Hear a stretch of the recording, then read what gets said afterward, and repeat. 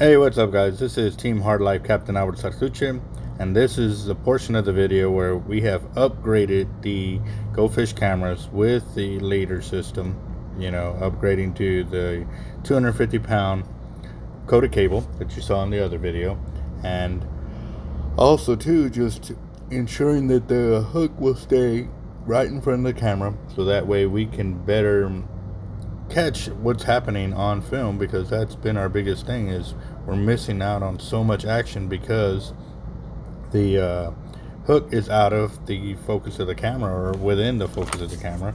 So right here we are using fish bites and the crab pincher, and this was a backlash. I forgot to move the MC up from 1 to at least a 3 on this cast, so that's what I'm doing right now.